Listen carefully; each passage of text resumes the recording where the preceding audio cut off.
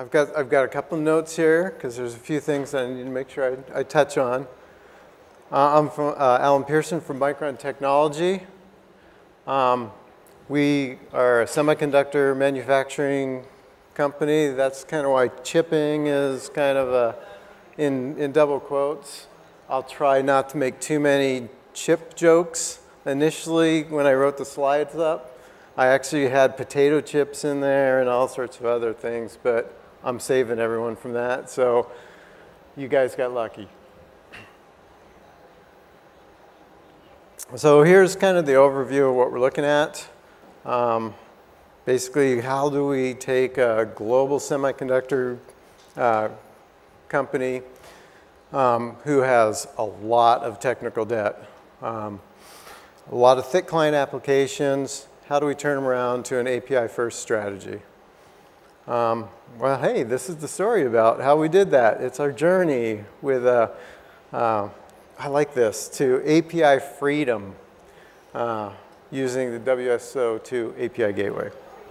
Some of the things that, just so you know, Micron is also involved, obviously, with a lot of memory. You can see that we also have memory chips, SSDs, and DRAM.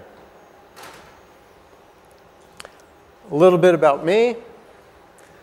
I started as an intern at Micron not too long ago, but over 20 plus years I've been there.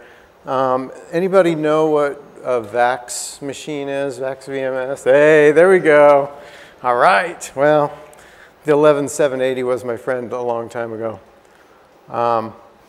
Worked my way through different areas, and today I'm leading a number of different teams, including mobile, application and API development, process automation, as well as, hey, cloud and on-prem API gateway and the enterprise service bus. A little bit about Micron. I kind of touched on semiconductors, global semiconductors, facilities throughout the world. I'll touch on a number of the different sites that we have as we go along. Over 34,000 employees. And we've actually gone through and successfully implemented and kind of modernized the WSO2 API gateway. We're using the gateway to modernize our monolithic client server applications. We have numerous applications out there. We've actually successfully made it through, I'd say, stage one. We have a long ways to go. There's a lot of applications out there. And with those applications is a lot of technical debt. I kind of tried to equate, you know, what is like a caveman, horse and buggy, and Micron developer. Well, they're all using pretty archaic tools right now. We need to get them over the hump and start actually using newer technologies.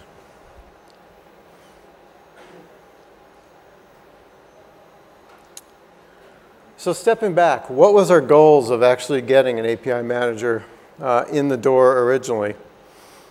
You can see the items up here. Definitely simple means for management. Today we didn't have that. We have a lot of DLLs that we've deployed throughout all the workstations out of Micron. As a side note, the way we deploy applications, we have 40,000 desktops out there. We actually push thick client applications out to all those desktops, and we get to manage all the DLLs and .NET libraries and the issues that come with that. So we wanted to address that for sure. We wanted something for throttling capabilities. Today, and if we wanted to do an enhancement to one of our DLLs, for example, I don't know who we're going to impact. So we definitely need to identify the owners and the users of those APIs. Uptime's critical. We're a manufacturing company. We have to do 24/7 by 365. And we have to support all sites. Now, when I say all sites, I'm going to focus on Micron has that's called front end and back end processing. So our front end sites take the initial blank wafer and lay down all the, basically create the chips onto the wafer. And then you'll hear me say, if I say back end, that's where we take the processed wafer, send it out, saw off all the chips, test and probe, and package them. So our focus really is on our front-end sites today. And we needed to really come up with how do we deploy standards, best practices, so we needed to put a team around that. One of the key things that is really difficult is, I kind of went back to VAX VMS. Well, a lot of the people that I grew up with are still there today doing software development, and they're not used to, I mean, they're used to creating the .NET libraries and pushing them out in our old processes. Well, so it's a paradigm shift for them to start writing web services. So I need to provide a solution for them to make it easy to design, develop, put those web services out there, and provide a front end to manage them. So what do we get? Why did we choose it? Well, we have security wrapped around the APIs. We have charts, analytics, throttling I touched on, transformation and routing. I'll touch on that a little bit later, but it's really important as far as mediation policies. That's something that our manufacturing developers make heavy use of. Obviously, it allows loose coupling. We had to go and assure that we trained our staff and our customers. We needed a low cost entry, which we got, which I think is key. Use of default for APIs, which I'll talk about here in a second, because it goes with the next concept, which is we actually do use tenancies within our API gateway. My group puts out standard APIs for the customers, and the customers for me are the software engineers at Micron themselves. So I create corporate libraries, we put them out there for consumption by the software engineers, and we actually use default APIs so that we could always keep them on the tip version. So after selecting it, we decided that we need an on-prem deployment. That's what we've done. And now we're actually doing a rework of all our thick applications with the API first approach. Definitely providing the uptime as mentioned. That's critical. Deployment today is at, actually it was 9, but we just put an API gateway in Xi'an, China, so now we're up to 10 gateways. We master the publisher and the store out of Boise, Idaho, which is our corporate headquarters, and we use the version sync out to all these 10 sites. We use global server load balancing, or the GSLB, which I'll get into a little bit more detail on that because that's kind of some of the fun, to assure that we are actually assuring uptime and failover capabilities. And once again, we do support multiple tenancies. We also use WUM updates and patches, and one of the things that we've done is we've actually created Puppet scripts to assure that we could get consistency across all the sites. WUM updates come out once a month, and applying them takes quite a bit of time. Actually, if you look for our prod instances, we have 38 nodes out there. We calculated doing it manually versus using Puppet, and each time we do a WUM update, we save 15 hours, basically. And I guess the more critical thing is the consistency and the fact that we're taking out the possibility of human error. We enable core APIs as web services, so that's what I touched on a little bit earlier. Today, my team supports the concept of of corporate libraries. So these are standard libraries for maybe date time, or is somebody part of an LDAP group. So today I have to support Visual Studio 2003, Visual Studio 2010, Visual Studio 2017 libraries for all this, as well as Perl libraries that we've wrapped around this. It's horrible for me to actually support that. The nice thing now is web services. I could actually put them out there, and now it's language agnostic, and end users could just hit the web services, and I'm going to get out of the business of actually having to recreate the wheel every time a new version of Visual Studio comes out.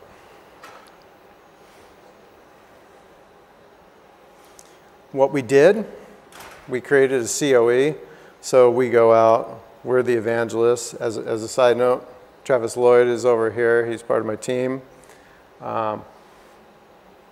Evangelize, we did dog and pony shows to get people, the development community, understanding what the API gateway was, what it provided. We had hackathons. We did a secure text translation hackathon. It was kind of this innovation initiative that we had.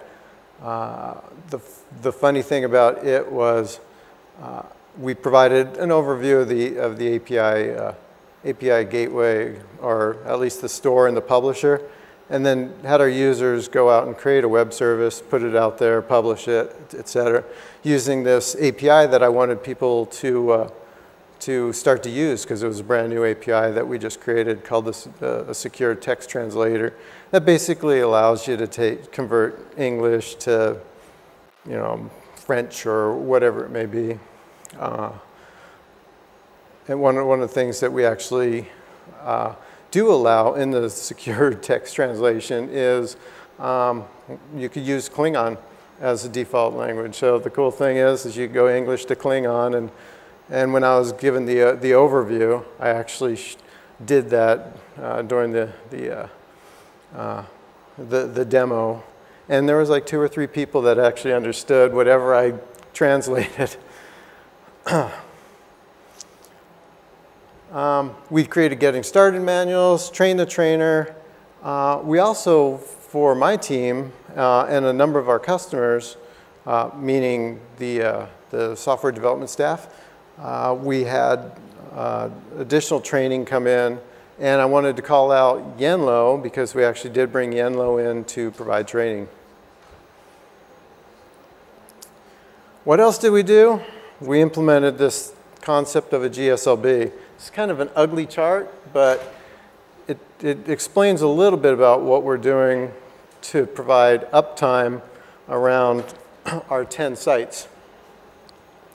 So basically, for those of you that aren't familiar with a global server load balancer, it's basically kind of a self-aware system that we could set up an alias. We have our end users send to this particular alias, the web API gateway.micron.com.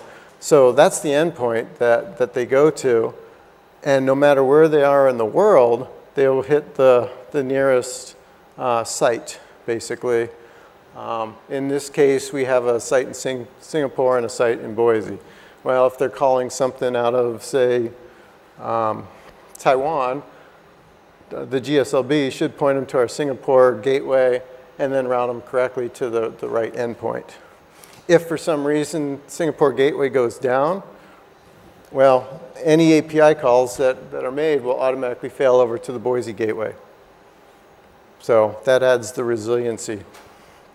Quite a bit of technology went into to setting that up, but it does provide the resiliency that we're looking for.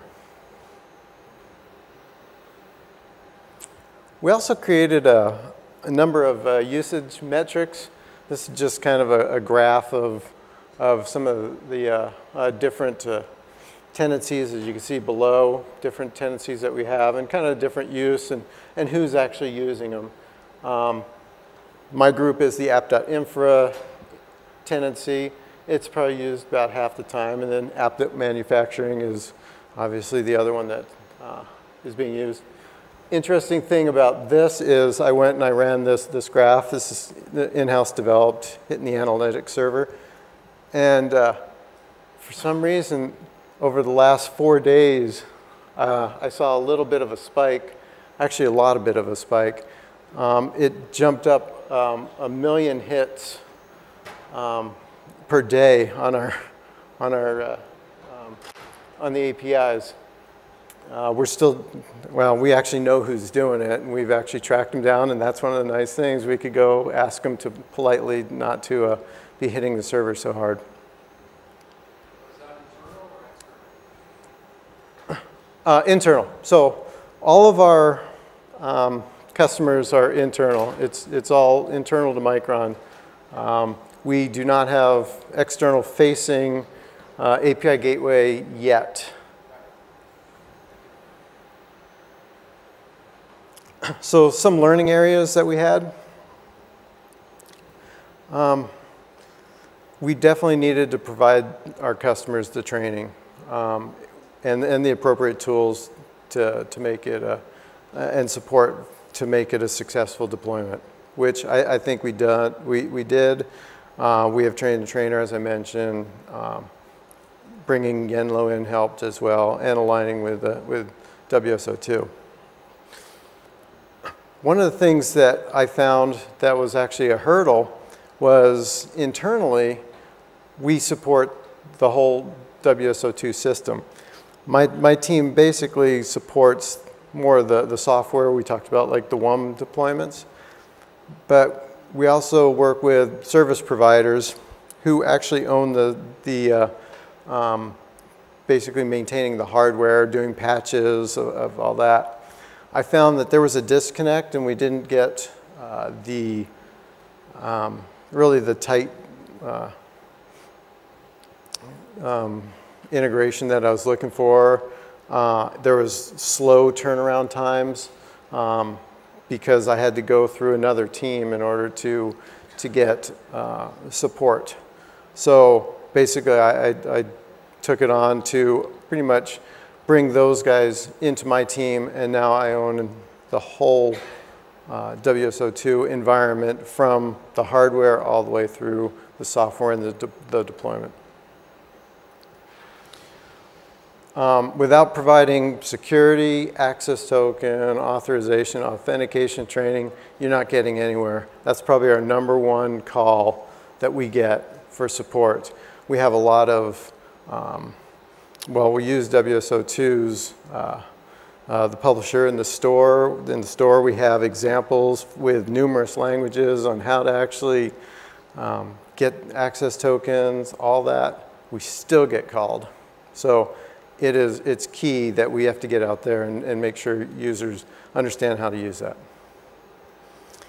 And then web services. As I said, it's a paradigm shift for a lot of our developers, so it's important that we provide that training for them. Implementing the GSLB, definitely important for high availability, and actually we've had very high availability.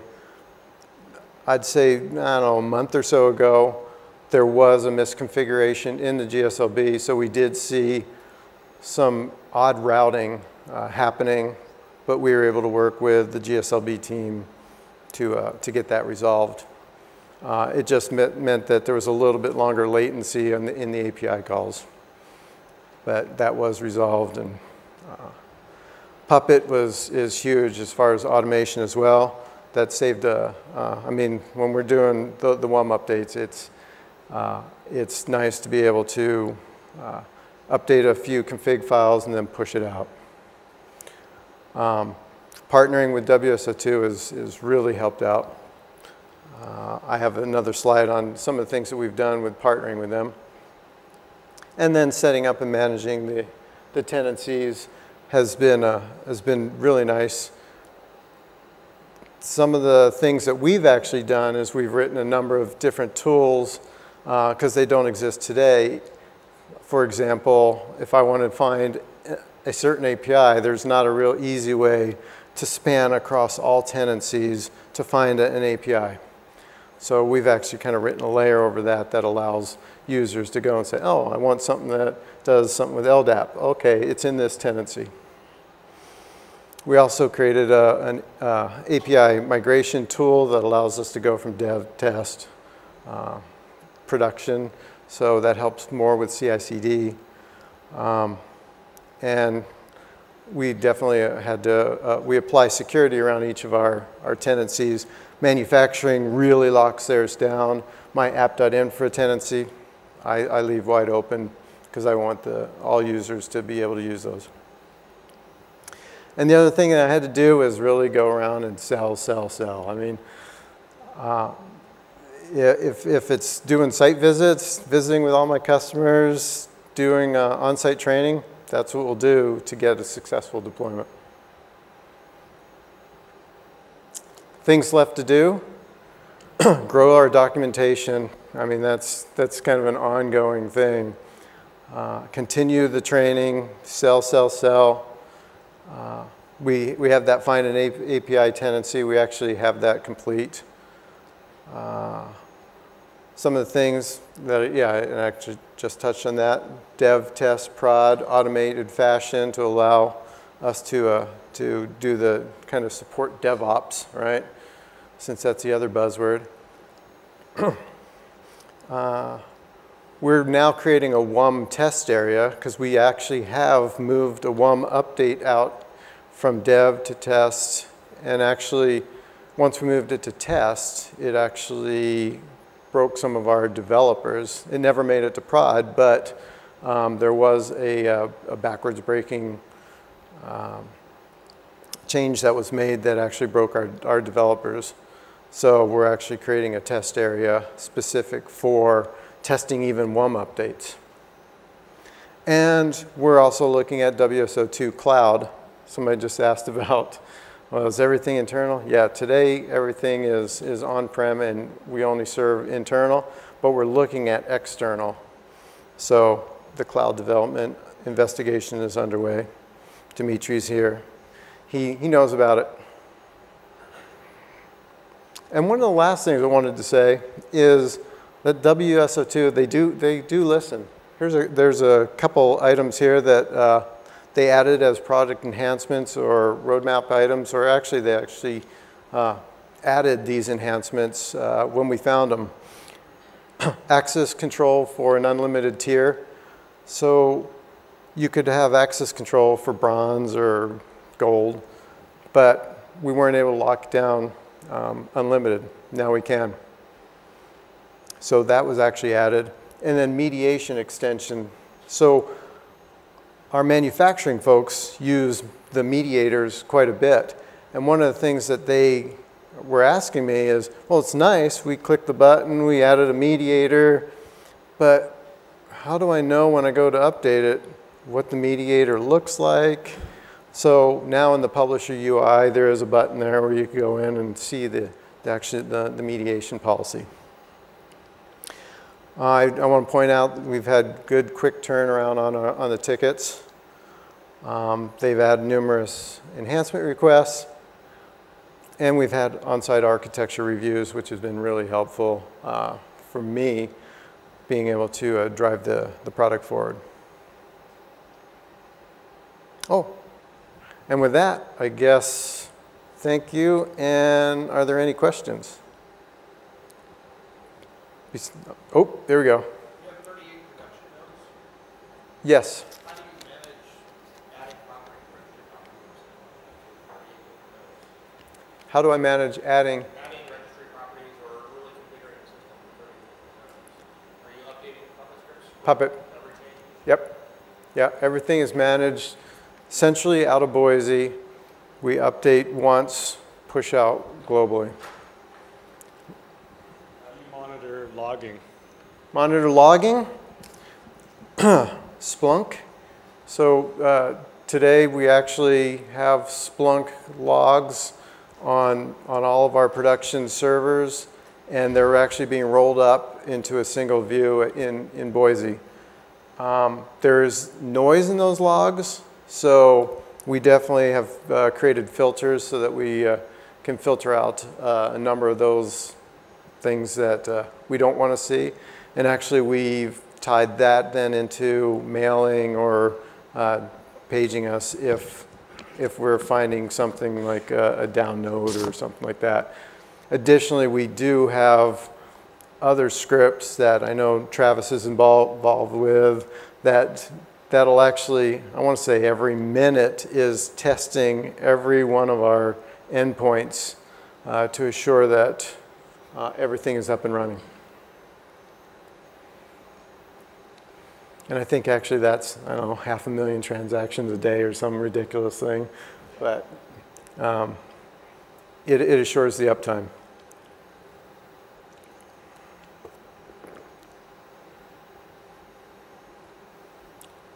A minute 57 left. Last chance. All right, thanks everyone.